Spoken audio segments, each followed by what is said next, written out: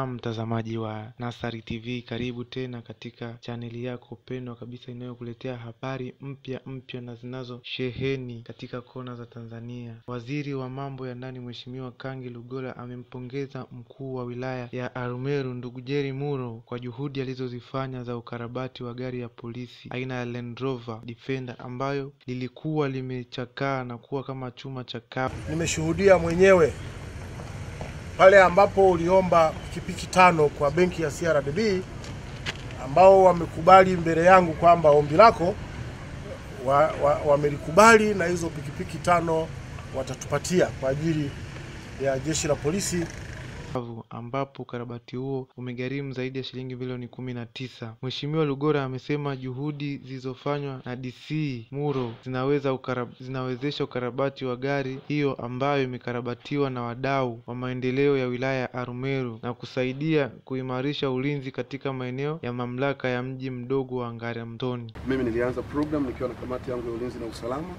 ya kuanza kufufua magari yote ya polisi ambayo yalikuwa hayafanyi kazi. Na gari hili lilikuwa ni scraper, lilikuwa halifanyi kazi.